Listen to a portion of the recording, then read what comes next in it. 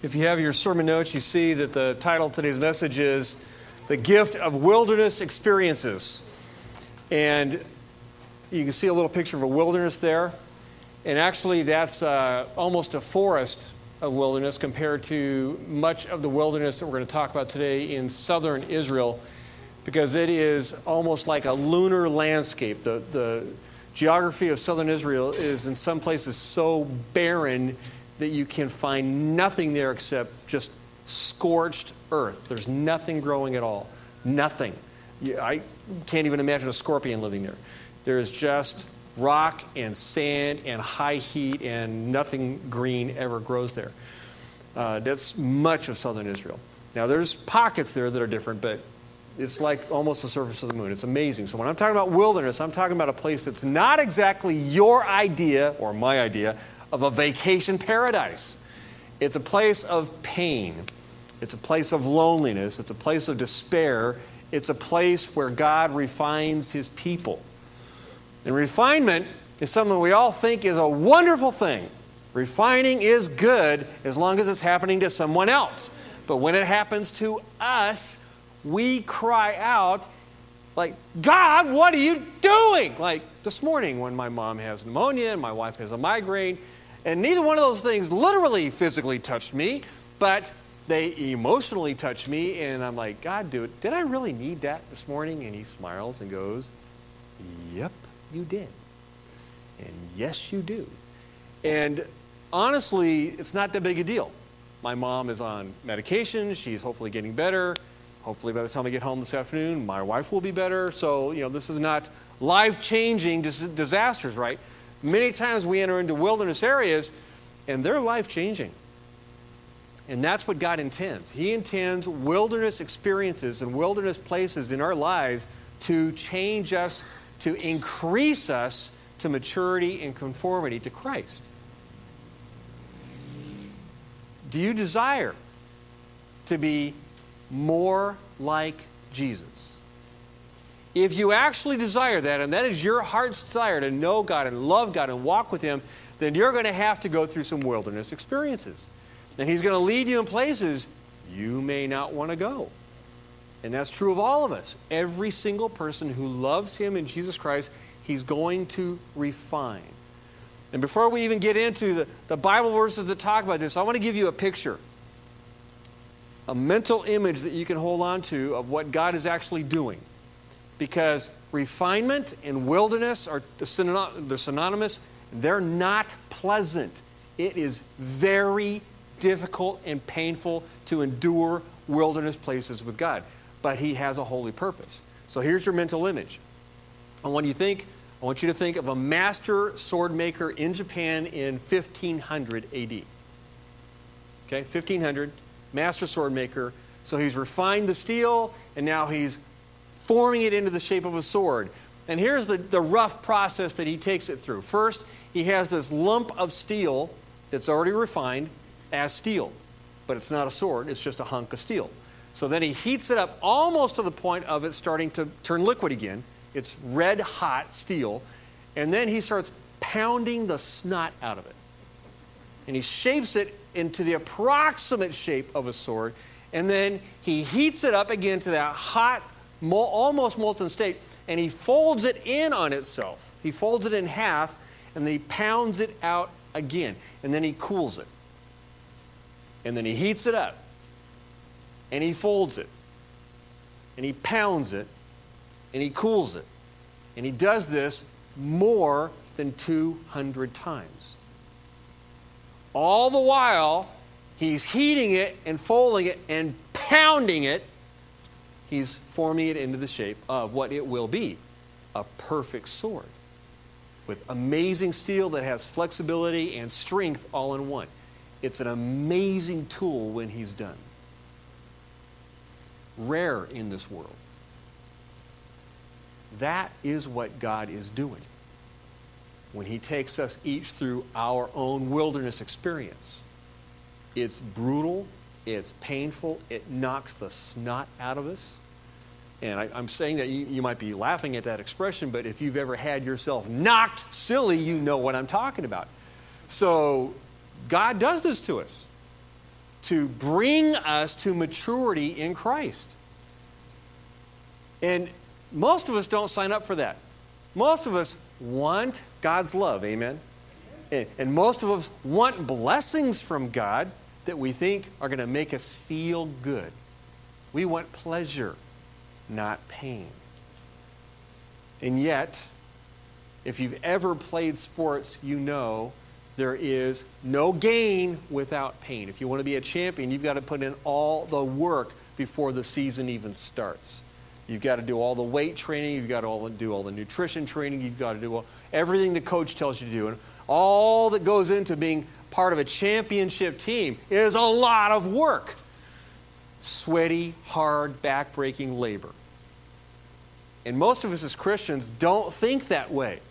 We don't think of sweaty, hard labor in following Christ and becoming mature in Christ. If you said to anybody, hey, do you want to go to church and get really sweaty and get a lot of blisters? You think anybody would come? And yet God is inviting us to fullness of life that is beyond anything this world has to compare through a wilderness experience. Do you think I'm making this up? How about the people of Israel? Freed from slavery, taken into the wilderness. How about Joseph? Given 2 amazing dreams from God. Spent 17 plus years in a wilderness experience. David, anointed king. And where did his life go from there? Let's take a look. Because we're going to look at David. And if you study his life in serious detail, if you study the history of David's life, you realize that most people that study David's life think that he was actually anointed by Samuel when he was somewhere between 10 and 15 years of age. Now, can you remember what you were like when you were 10? Do you think the prophet of Israel should have anointed you when you were 10 years old? Not even when you're 15, right? So David was anointed by God's own prophet in front of his entire village of Bethlehem to be the king of Israel when he was just a punk. That's how he began. This is the beginning of God forming David to be a godly, great king. And he goes from that anointing moment back to his normal job, which was taking care of sheep. Not exactly, page 1 news, right? You don't normally think of shepherding sheep as king-making material. And yet, he's anointed, and then he goes to take care of the sheep of his dad. And he has this part-time gig. The king has this mental health issue where he goes into rages, and so he calls for music to be played, and David's a well-known musician, so he's drafted into the king's palace to sit in a dark corner and play muzak, generic, soft music in the background to mellow the king out. So he's a shepherd by day, muzak guy by night, and that's David's life. Now, that's not exactly bad, but it's not world-changing either, is it? It's pretty generic, pretty boring. So this is his humble service. And then he goes from anointing and playing music for the king to taking groceries to his brothers on the front line when the armies of Israel and the Philistines are facing each other. So there's going to be a major battle. Men are going to die, and his dad sends them not with a sword, not with arrows, but with loaves of bread, a few pieces of cheese. Not exactly what you think of for mighty warriors to carry around. So he shows up at the front lines, finds out what's going on, and long story short, he, not the armies of Israel, defeats the giant Goliath with a small stone. No state-of-the-art weapons. No massive power, no tanks, no rockets. Just a small stone. Now he's a national hero. So he's been anointed, playing music for the king. National hero! Now his face is on the cover of Time magazine. Now everybody wants to interview him, right? He wants to be on the Today Show and the Tonight Show and everything in between. He's famous. Still probably 11 to 16 years of age. Not very much time has passed. Where do you go from there? Well, it just keeps getting better for David because now he's promoted to be general of the armies of Israel. Again, do you think in your wildest imaginations that that's even remotely a good choice? There's not a 16-year-old in the world I would trust with the armies of the United States. But God gave David the armies of Israel, and he began to lead them. Now, I can't imagine his first day on the job, because I've had a few jobs where my first day on the job, I was a little bit freaked out. I'm like, I have no clue what I'm doing here. Have you ever felt that way? Suddenly you're put into this position and you've got stuff to do and you're like, how in the world did I get here? Right? And that's what David's, I'm sure he's feeling, because now he's just a teenager and he's in charge of men who have been trained for warfare, men who have fought in battles, been there, done that, and David has done what? Herded sheep, played music for the king, thrown a rock. That's what David's done.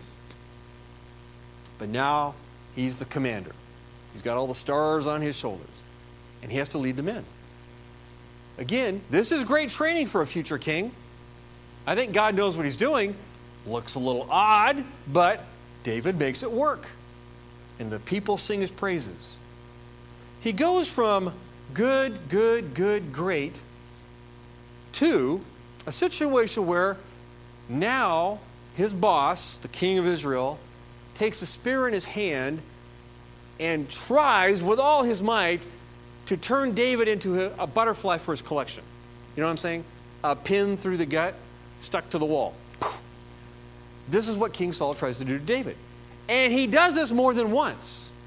He attempts to murder David in the palace. So he goes into a rage, takes a spear, and chases David, and throws the spear at David and sticks the spear into the wall. These are stone walls, by the way. And the spear sticks in the wall. That's thrown with a little bit of force. David is now entering the wilderness zone. And he has to run for his life. This isn't just a bad day. We've all had bad days. This is now a bad life, where the king of the entire country wants him dead. And so, as he begins his journey into the wilderness zone, this is how it starts for David. He goes to the one man he knows he can trust that might be able to save his skin, and that is the prophet Samuel, who's at Naioth in Ramah. And he goes to Samuel. Samuel, save me. He goes, I can't control. The prophet goes, I have nothing to do with Saul. He is out of my hands. He's out of God's will. You can't stay here because he's going to come and kill you. So the prophet does not help David. Gives him a little rest, gives him a little food, sends him on his way. So then he goes to the next place he thinks he can trust the leadership. He goes to the city of Nob, where the priests have their selves established. This is the priestly city in all of Israel, because Jerusalem is not yet their capital. So he goes to Nob, and he talks to the chief priest. He says, please feed me, I'm starving. So he gives him some of the holy bread that's there for the tabernacle worship, and gives him holy bread, which is a prefigure of us eating the bread of life, which is Jesus. That's a pretty cool picture. We're in need. He was in need. God provides the need. And he gives him a weapon. He gives him the giant's sword. Goliath's sword is at the city of the priests, I'm sure on display for all the Israelites to come see when they bring offerings and sacrifices. So David says, well, I need a sword. I'll take that one. The priest gives it to him. I mean, who killed the giant? David. Who deserves the sword? David. Makes sense. So David runs him off into the hills because he can't stay there. As a matter of fact, this isn't included in your notes, but Saul does come to the city of Nob, and in his anger, he murders the priests. 85 priests, and their families, and their children, and their animals. Wipes out the city. That's King Saul. That's how angry he is at David. Sinning against God, murdering an entire city of priests.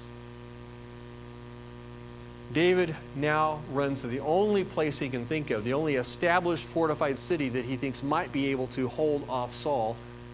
It's a Philistine city, which is the capital of the king of the Philistines, Achish. Can you imagine yourself trying to get away from the IRS?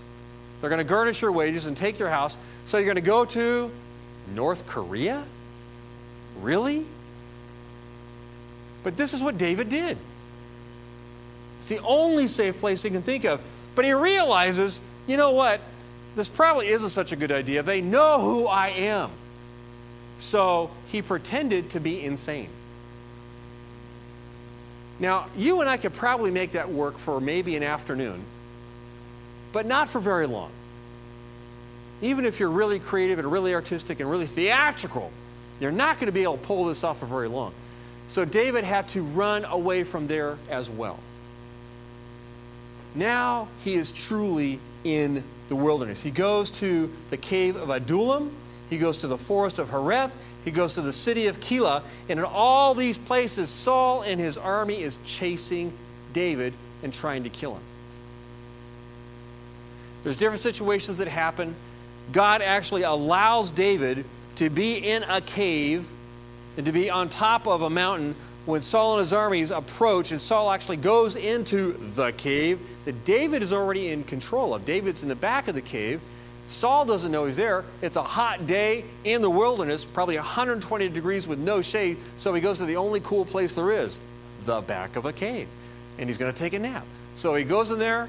Actually, he's going to use the restroom, and then he's going to take a nap. And that's what Saul does. And as he's asleep in the cave, David comes up and cuts off the bottom of Saul's robe. And then he leaves. Now all of his troops are saying, David, now's your chance. Kill him! He's been trying to kill you. It's self-defense, right? You can hear all the rationalizations. You can hear all the arguments. I mean, let's be real. Saul doesn't like you.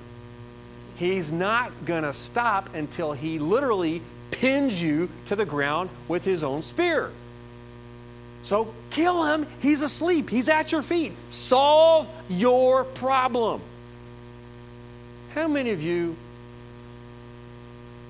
would obey that advice? Come on, be honest. Absolutely. I'm not a very godly man. I'm ashamed to say it. I'm embarrassed to say it. I had to this, when I was preparing this lesson, I'm like, man, I would have killed him in a heartbeat. He's been trying to kill me. I am the anointed king. Off with his head. But here's David's attitude. David trusted God. And who was in control of Saul? God. So David said, I will not lift my hand against God's anointed.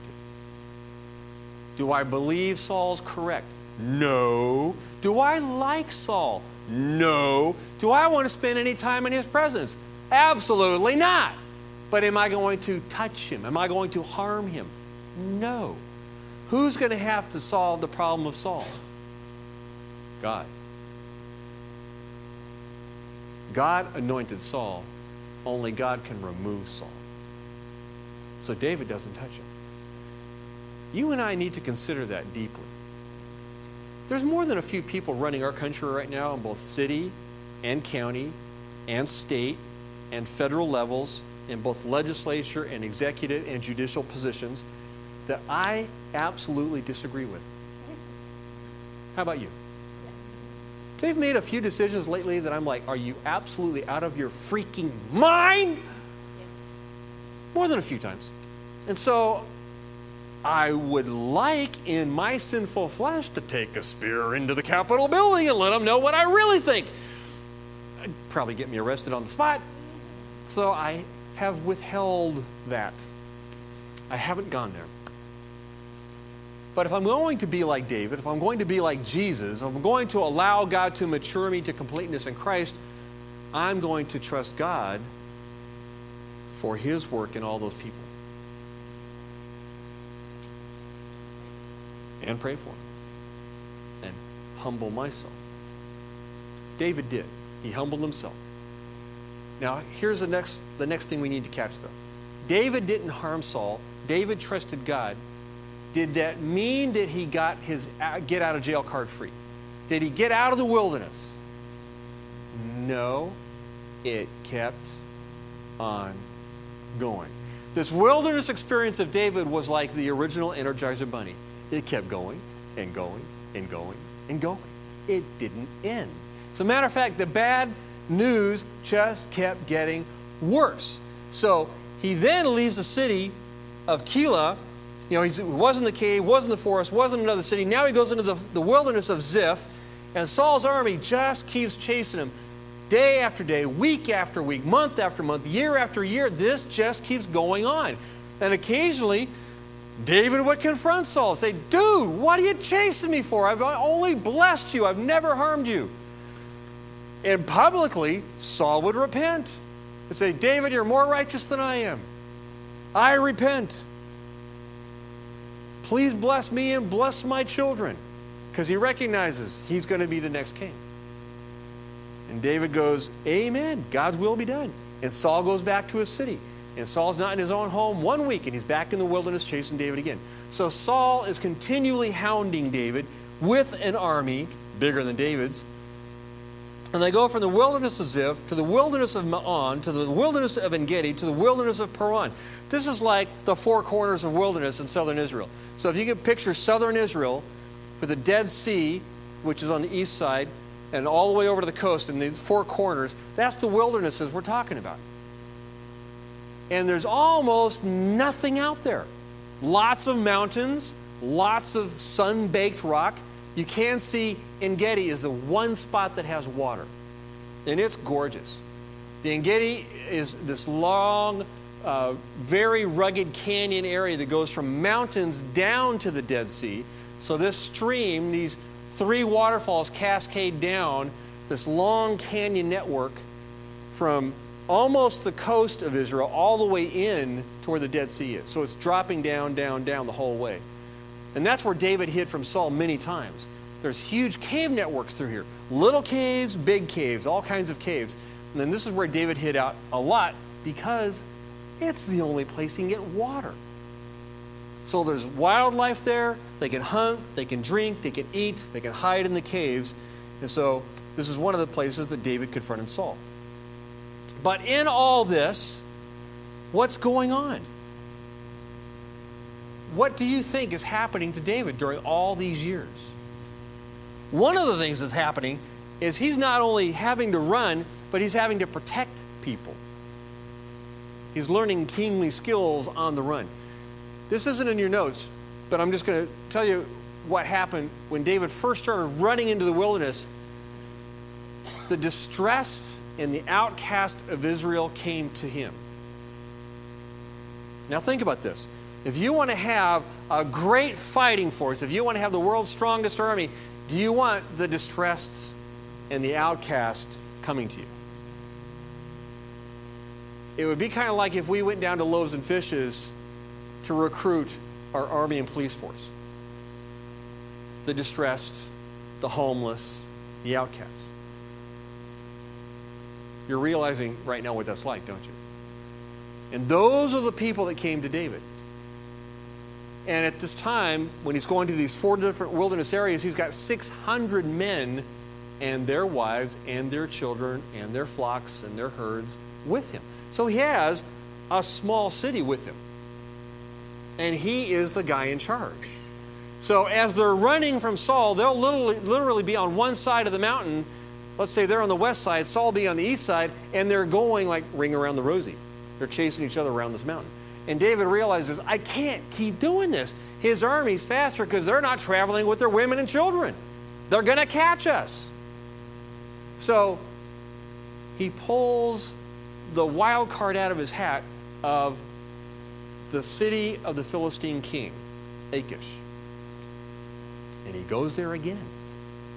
And this time, he pretends to become a vassal for the king of the Philistines. I will serve you. Whoever you want me to attack, I will go attack them. I will be your small army. And the king goes, right on, because the king recognizes what a great military leader that David is. So he makes him a vassal. gives him the city of Ziklag. Now David's got a home. Now you would think, okay, I'm out of the wilderness. I've actually got a bed to sleep in. I've got a roof over my head. My wives can cook dinner. Wives, plural, because he had two. Children can play in the dining room and the living room, have their own bedroom. So things are good. Things are looking up, right? Well, David, the shrewd, godly man that he is, actually is not attacking the Israelites. He's attacking other Philistine towns and villages. So he takes his men out, goes on a raid, and attacks a Philistine town or village, wipes it off the face of the earth, so there's no survivors, no witnesses. Nobody can go back to the king in Achish and say, hey, David's killing us. So David gets away with this for months, maybe a year. And he's doing great work, cleaning the Philistines out of the Israel territory. But one day, they go on a raid, and they come back, and you know what they see when they come back home? What do you see when you come back home? What do you look for? You want the light on, right? The door shut and locked. Nothing's broken. Nothing's destroyed. David and his army show back up to Ziklag, and every house has been burned to the ground. It's a smoking ruin. All the cattle, all the sheep have been stolen. All the women and children have been kidnapped. There's nothing left but smoke and ashes. And after they check everything, they're looking like, where's my baby? Where's my wife? Where's my sheep? They look, they make sure, okay, everything's gone. Here's what happens next. The army says these words. It's in your word. It's in the Bible. Let's stone him. They blame David. Who took us out on this journey? David did. Who was responsible for us not being here to protect our own wives and children and homes? It's David's fault. Let's kill David. So not only does he have Saul and his armies after him, David's own army is mutinying and want to kill him on the spot. And he has his own grief because his wives and his children and his flocks are gone. So David's been wiped out. He's grieving over the loss of his family, and you can understand what that would feel like. And his army's turning against him. This is now the most crucial point in David's life. This is more important than when he faced Goliath. This is more important than when Saul tried to kill him with a spear the first time. This is more important than when Saul had David in his hands in the cave and let him go. The next words in the Word of God are pivotal in David's life, and they're crucial for you and me. If we're going to grow to maturity in Christ, if we're going to allow God to make us as strong and godly as He wants us to be in Christ, these are the words we need to highlight, memorize, and understand deeply. 1 Samuel chapter 30, verse 6. Moreover, David was greatly distressed because the people spoke of stoning him. For all the people were embittered, each one because of his sons and daughters had been kidnapped. But here's the sentence. But David strengthened himself in Yahweh his God. I've been a pastor for 30 years, and I've seen all kinds of situations that people have, explode in their lives. All kinds of things. And every single person makes one of two choices. You do, I do, everybody does. When the crisis explodes, we either choose to draw near to God or we leave Him. And you've seen this, and I've seen this. People will draw near to God or they will leave God. And they'll choose the sins of the world. We'll seek our comfort in God, or we'll find our comfort in all the evil sin of the world. Why do you think drug addictions are never going away in our country? We've spent billions and billions of dollars fighting the so-called war on drugs. Have we made a dent in it? Have we stopped it at all? No, because people are seeking escape through drugs. They're not drawing near to God. And that is the curse of our society. We're seeking sinful pleasures at every turn instead of seeking the one true God, who, in Jesus' own words, wants His joy to be our joy and overflowing. So when the crisis hits, and none of us are immune, we all deal with pain and grief and loss. We all do. Will we choose to strengthen ourselves in God? Will we humble ourselves when people are looking for rocks to pick up to hit us over the head? Will we bow before God and trust Him? When our heart is absolutely ripped out of our chest because of grief, because of loss, will we worship God? That's the key for David. This is the turning point in his life. He doesn't know it yet. He's still in the wilderness. Physically, nothing's changed. But that moment is the turning point. Everything changes from that moment forward. Look what happens. In 1 Samuel 27, 28, 29, 30, David now seeks God, asks God, do I go after the Amalekites? Because the Amalekites are the ones that burned his town down. God says, yes, go after them. So he rouses the troops, and they saw David worship God. That one heart for God changed the hearts that wanted to kill him. So David worshiped God. They have been, embarrassed, shamed into recognizing God's in control, and they're not. Those men changed their minds. They begin following David. They chase after the Amalekites. And they're about halfway there. Now, it's not hard to follow camels. When you've got an army on camels and you've got women and children and slaves drugged behind them, it's not hard to follow those tracks. There's lots of tracks to follow. But they're fast. The only thing slowing that army down is the women and children, the dragging behind them. So they're going as fast as they can back home. David and his men are behind them, maybe a day, but they're chasing. And they come upon a dying Egyptian slave, a slave abandoned by the Amalekites. The Amalekites brought this slave with them. He started dying. They left him to die. David stops his army, gives the man water, gives the man food, and revives him. This is an act of supernatural kindness. Because this man is not an Israelite, he's not a Jew, he's not a child of Abraham, he's an Egyptian. He's an idolater. He's a slave from a foreign land. And David stops trying to rescue his family and rescues a man he does not know. Does it remind you of a story Jesus told? The Good Samaritan. When we stop in the midst of our crisis and we strengthen ourselves in God, then His Spirit works through us to bless other people in powerful ways. But we have to strengthen ourselves in God, not our situations and not our sinful pleasures, but in God. And when we do that, He saves lives of other people through us. So that Egyptian was saved, physically. And then he told David and the army, oh, you're chasing the Amalekites. They left me. I'll tell you how to find them. And he tells them where they're at. So David and his army chases even harder. But they had to leave 200 of the men behind because they were exhausted.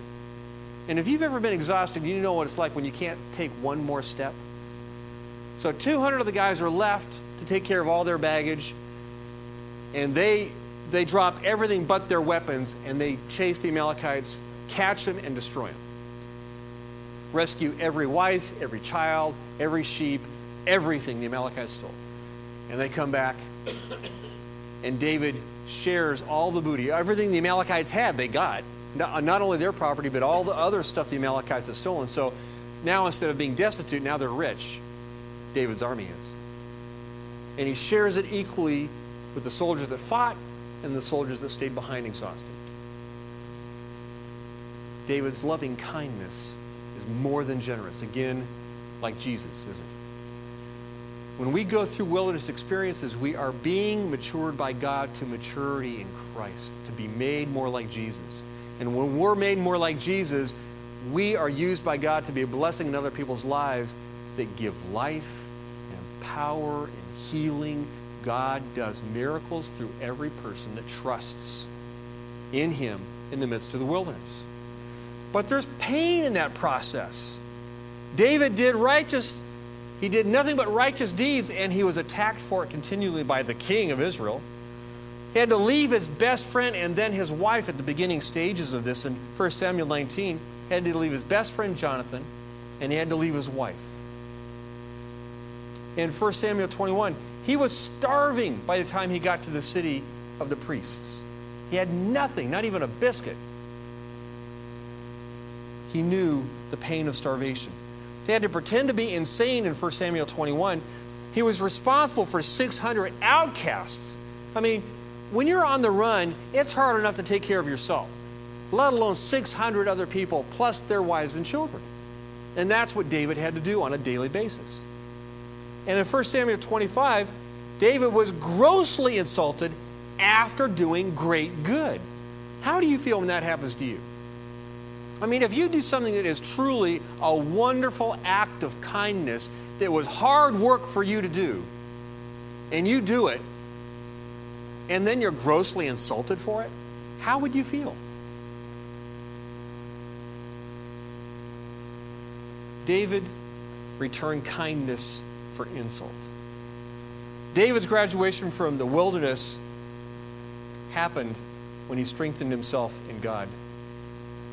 But it took days for it to manifest itself. It took the death of Saul and Jonathan. It took his hometown Ziklag to be burned, his families to be kidnapped. And then David strengthened himself. While David was chasing the Amalekites and destroying them and rescuing his wives and his children, the Philistines were attacking Israel. And they killed Saul. They killed Jonathan. So David's best friend's just been destroyed. This is what David does that shows he has now graduated from God's academy of wilderness. I'm going to give you a word that we almost never use, but it's a biblical word. When David heard the news that Saul had been killed and Jonathan had been killed and the armies of Israel had been destroyed, David lamented. To lament is to grieve powerfully. It's to wail and scream and rip your clothes in pain. It's to fully involve yourself in the loss. It's not just going up to somebody and go, I'm so sorry for your loss. Now, that's not a bad thing to say, but that's not lamenting. That is not fully entering into the deep power of grief. And that's what David did. David was a passionate man. And when he entered into grief, he grieved with all his heart. And so he actually wrote a song of lament for Saul. He blessed Saul in his grief. And all of Israel started singing that song. And it's in your Bibles today. That's how important it is to God. That's how righteous it is for us to lament. There are things that we should grieve over, and we should grieve deeply. And we should cry not just once, but for days. David grieved for days for Saul and for Jonathan. And we should too. There are things in our nation today we should grieve over. We talk about it from time to time. Abortion is the murder of unborn babies. Every murder is something we should grieve over. And there's all kinds of immorality that's just been made state law. We should grieve over the perverseness of what our government is doing. We should lament and wail so that people will hear our grief. This is how God led David through 10 to 15 years of wilderness. It wasn't 10 to 15 days. It wasn't 2 months. It was 10 to 15 years. And God raised him up to be an amazing leader for God's people.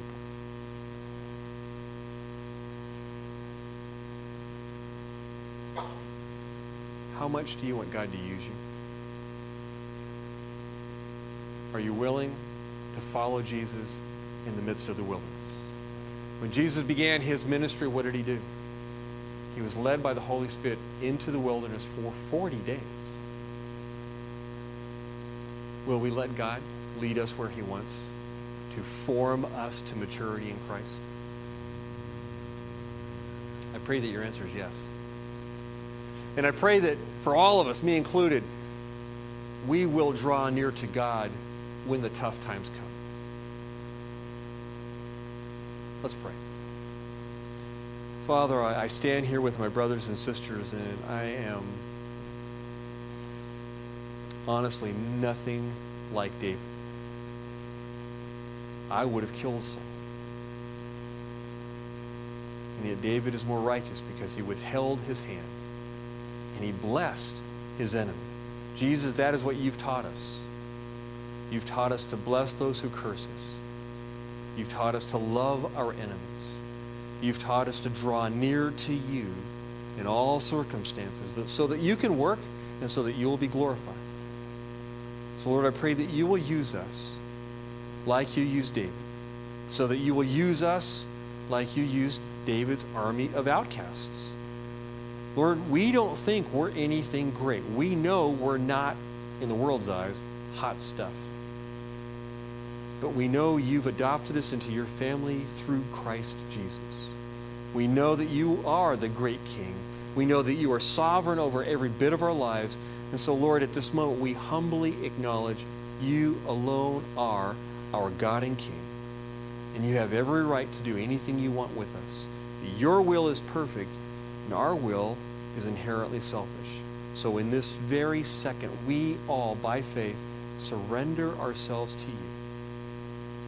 And we say, Lord, be pleased to do with us whatever you desire, that you could glorify yourself through us and in us for the glory of Jesus, for your kingdom, and so that we can bear much fruit for you. Lord Jesus, I pray this in your holy name. Amen.